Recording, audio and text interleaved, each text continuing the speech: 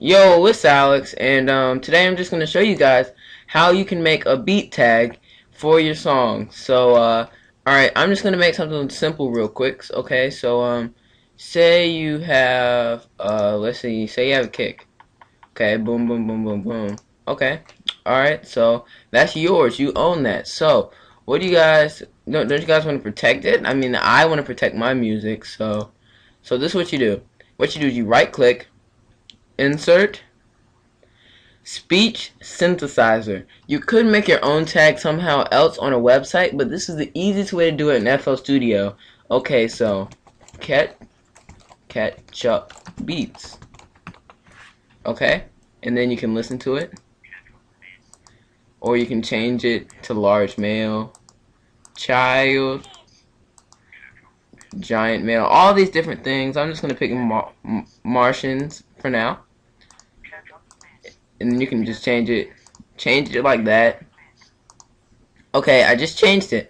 Okay, then you save it, Ketchup Beats Martian. Okay, so then that is done. Like, so I can just put it in there, then it plays, and then what you can do is you can turn that all the way up so it plays over the kick, so it goes like this, and then no one can take it. And okay, like sometimes if you want to get more subscribers or something, or you just want to like promote your website, there's more you can do. Like, one thing I like to do is make this tag and just throw it on in there, and then I put it in child.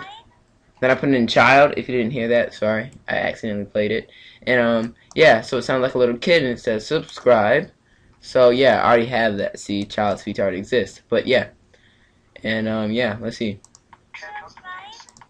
And then what I like to do is fill each two steps, and you can just do this, but I wouldn't want to do it like that much.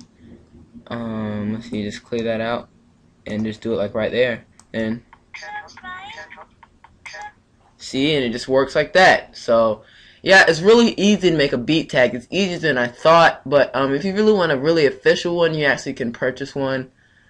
But you know, this is the easy way for upcoming people, or just who don't want their beats stolen. You know, I know some people, like my friend Steven or Mace Beats, like he really worked hard on his, and he actually sampled people's voices to make his. But you know, I don't really have many good people to sample, so I'm just gonna use this for now. Thanks for watching, guys, and I really hope you enjoy.